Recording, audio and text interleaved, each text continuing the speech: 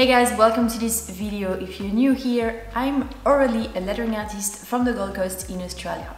I sell online courses and digital resources for lettering artists, so if you're interested, make sure to check the links in the description down below.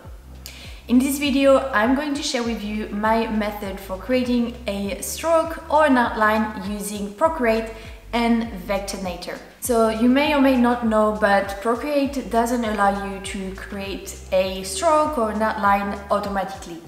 And I used to draw my stroke entirely by hand using a normal brush and go around the edges to create my stroke. But obviously this method is very time consuming, so I found a way around it, and I actually use a vector app to create my stroke. It's a very intuitive process, it's very simple, only takes a couple of steps, and I guarantee that the result will be absolutely perfect. So this method will definitely save you time and will create a very nice result that is not blurry. So let's get into it. Alright guys, I'm going to show you exactly how I would create a stroke using Procreate and Vectornator. So this technique could work for any type of lettering, any drawing that you've created. The only thing is you need to make sure that your drawing is very clean and very sharp. Here, for example, you can see that my letters, they're very crisp, they're very smooth, they're very clean. So I'm not using any texture or ragged edges or anything like that. I have made a separate video where I show you exactly how to create smooth letters like that, so I'll make sure to link that in the description. But essentially all I did was use a monoline brush, so you could use the monoline brush from the calligraphy brush set within Procreate, or you could use the vector pen from my free lettering brushes, which is available on my website. So I'll make sure to link that as well if you're interested. So what I've done really is just draw my letters using this brush and try to make my shape as clean as possible. The way we're gonna do this is export this artwork as an image, open it with Vectornator, make it a vector, add the stroke or the outline, and then bring it back to Procreate. So in order to do that, you will need to make sure you know the exact measurements of your canvas. So the canvas I have used here is 3500 by 3000 pixels. So this is the size I like to use most of the time when I'm creating an artwork within Procreate. So feel free to use any size. You just really need to make sure you know exactly the size of your artwork, because we're going to recreate the same canvas in Vectornator. So mine is 3500 by 3000 pixels. So let's click done. And what we're gonna do now is export this image as a JPEG. It doesn't matter which color it is, but I recommend for this step working in black and white and then adding the colors once you start drawing your artwork. But when you do your outline, I would recommend just working with black and white. It's just gonna be easier for this process. Let's just go ahead and export this image as a JPEG. So I'm gonna click share and export it as a JPEG. And I'm just gonna save this image to my files. So now we can open up Vectornator. So this is what the interface look like. Even if you don't know the app, it's very intuitive, very simple, and it's very similar to Procreate. So what we're gonna do here is just create a new canvas. So we're gonna click on that plus sign here and create a new document. And here you need to click custom size. And this is where you're gonna put the exact same measurement that you had in Procreate, but obviously here we are working with points, so you need to change that to pixels. And now I can go ahead and add my measurements. So the width was 3500 and the height 3000.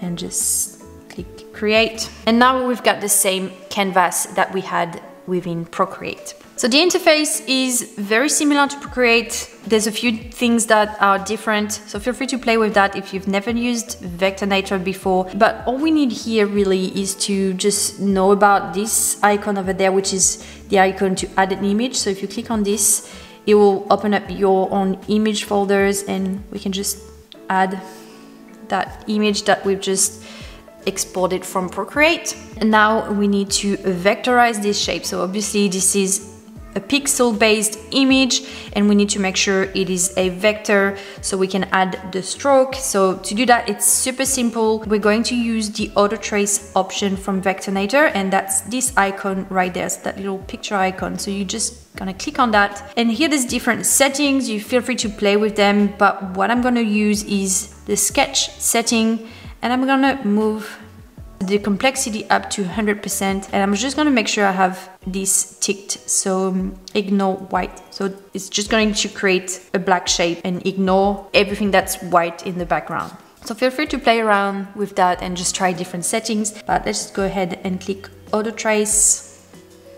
That's done. So you can see it's created a vector here. So if I select that image, if I'm using this direct selection tool here, I can kind of have a look at all of the different nodes. Now my shape is a vector made with anchor points, which is what we want. Okay, so the next thing we need to do is, using this tool, we're gonna need to select that shape. At the moment, you can see it has a black feel to it, but what we need to do is add a black stroke. So I'm just gonna click on the stroke because at the moment it's transparent, and I'm gonna add black.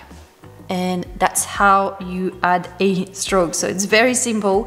And now if we need to change the size of this stroke, we just click on the style icon over there, that little paintbrush, and here you've got the stroke, and that's where you can change the stroke width. So feel free to play with that and adjust the stroke as needed. Mine was about 145 point, which is what I wanted for this. That's all we need. So now we are going to bring that back to Procreate, but we need to export it as a PNG with a transparent background. So we're not going to export it as a JPEG this time. We're going to export it as a PNG. That's the share button here. So that's how you export. You just click on that button and you can see all of the different format you can export it as, and I'm just going to export mine as a PNG. And here you need to make sure obviously you have the exact same measurements that we had in Procreate. You can't really see it because it's black on black, but it is there. Let's trust the process for this one, and make sure you have the transparency activated. So it means that the background is going to be transparent. I'm just going to click export, and I'm going to save my image to my files. Now we can go back to Procreate. Let's just insert that stroke, that outline. I'm going to click on the action button and click the add button, and then insert a photo. And here I'm just gonna insert my stroke, and boom, that is all I had to do for this to create a stroke. So no blur option, no drawing, only just like 2 minutes to create that. So let's bring that in the background, because obviously we can't really see the actual drawing. So I'm just gonna change the color of it to white, and there we have it. That's how I create a stroke using Procreate and Vectornator. It's very intuitive, very simple, and what I really like about it is that it is 100% clean and crisp and sharp.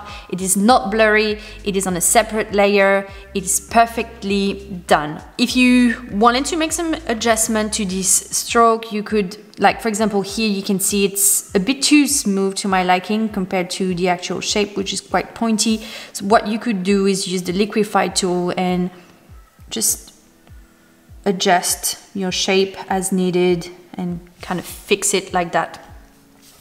But to be honest, I think this is quite nice. I'm quite happy with the result, and this only took me like 2 minutes. Just wanted to show you guys as well how I did that effect, that dimensional effect. All I did was duplicate that outline that we created with Vectornator. I just drag it down like that, and I think it just created that really cool, like almost like a logo already. I've just connected the edges using a black pen brush.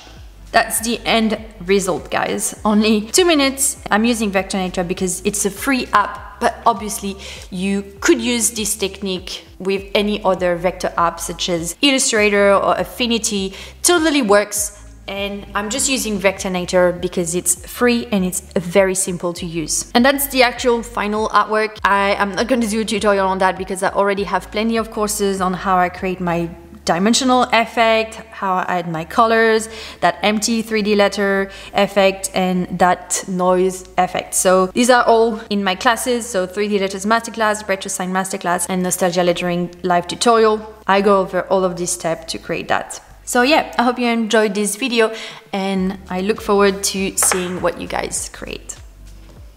And that's it, guys. I hope you enjoyed this video and that you're going to be using this technique again. If you have any questions or if you have another method that you use, feel free to let me know in the comments, and also let me know if you guys want to see any other tutorial. If you do use this technique, I would love to see your work, so make sure to tag me. And I'll see you guys in my next video.